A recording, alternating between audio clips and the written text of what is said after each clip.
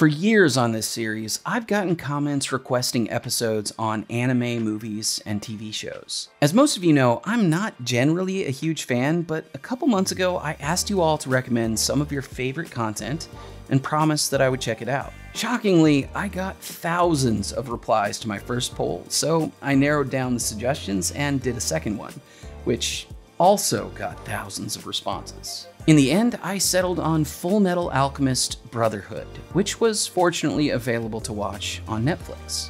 And I can honestly say that it's a really engaging show with a great balance of serious and comedic elements, and it does feature a lot of interesting themes and ideas. The family dynamic between Edward and Alphonse is wonderful, and there are a ton of memorable characters. My favorites are probably Winry and Izumi. Even some that I thought were kind of silly when they first showed up, like Armstrong, ended up growing on me over the course of the series. But at the same time, I struggled a little bit to see how it would be the basis for a good episode of Out of Frame. Its most important themes aren't really what I talk about here.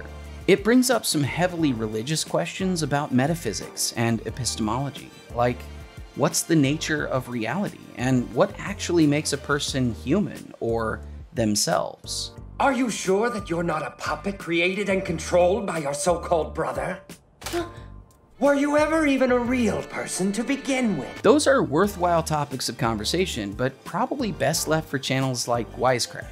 That said, I think we can talk about another theme in the series that isn't quite as obvious, but which is no less important: the cost of blindly trusting people in power.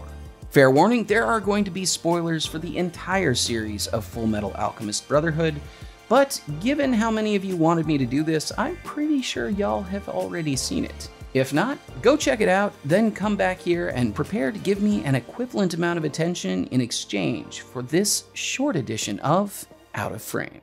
Fullmetal Alchemist Brotherhood is a fantasy series set in the vaguely European country of Amestris, which is ruled by the Führer King Bradley, which, wow, talk about an unsubtle title.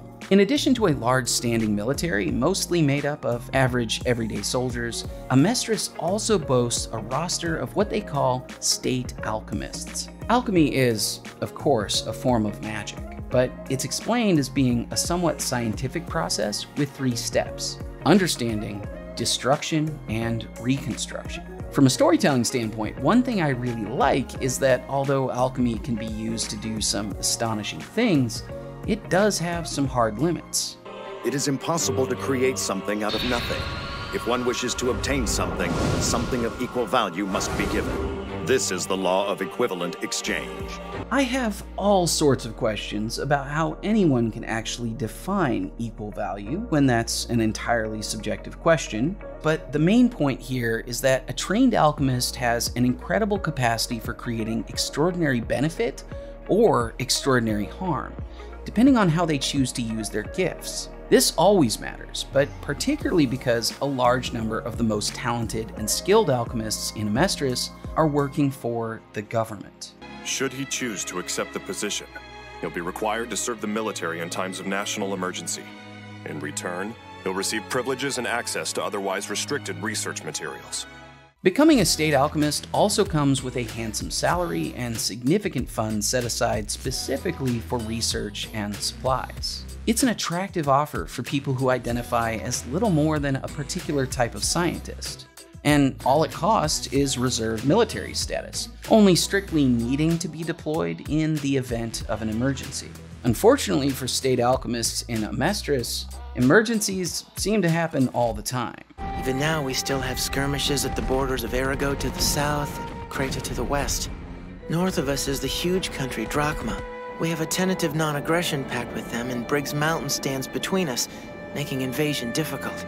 But our relationship is still dicey at best. So, with enemies all around and an ever-increasing military presence at home stirring up civil unrest, state alchemists are called to military action on what seems like a daily basis, and in many cases, for not very good reasons.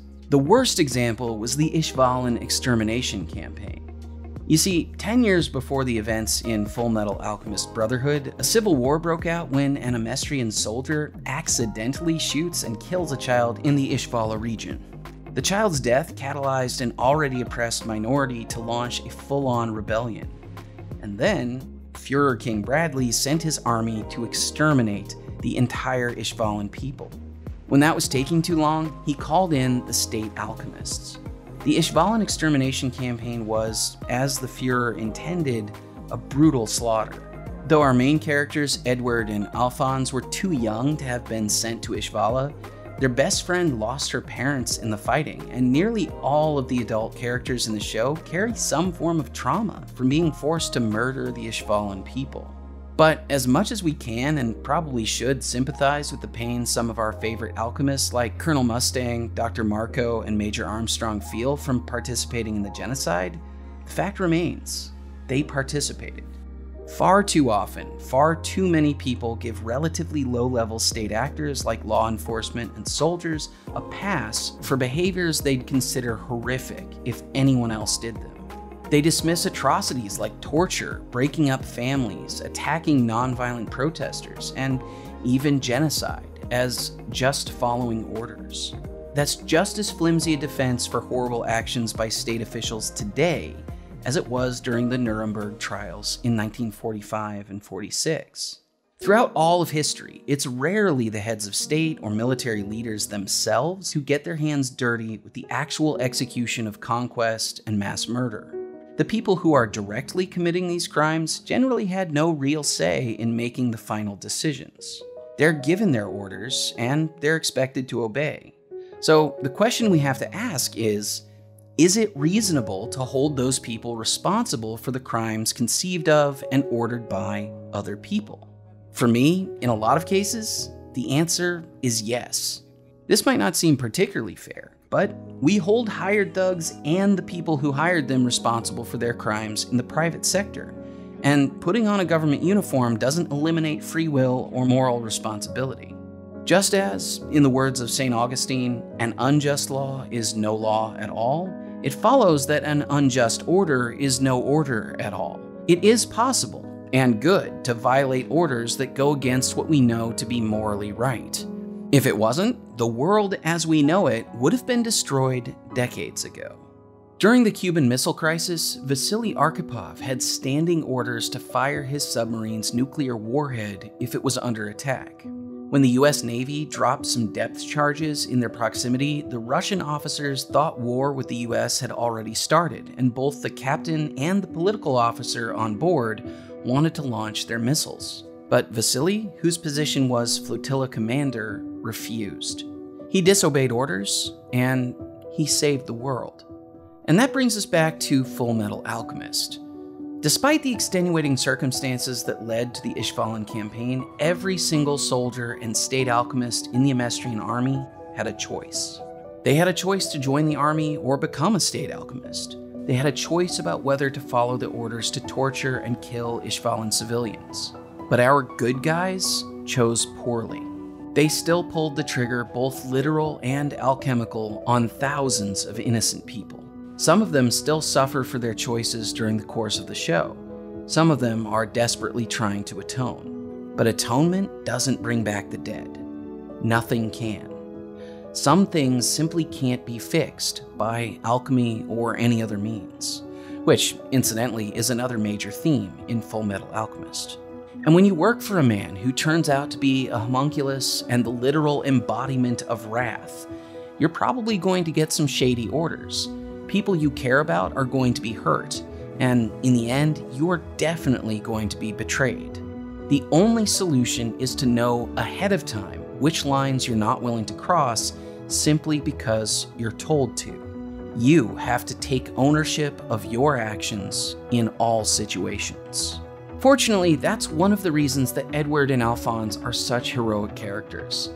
Unlike many of their colleagues, the Elric brothers spend a lot of the series examining their morality and making conscious choices about what they are willing to do and why. Edward is also a little stubborn, and personally, I think that's not always such a bad trait, especially when it gives you the courage to stand by your principles in the face of powerful authority figures ordering you to abandon them.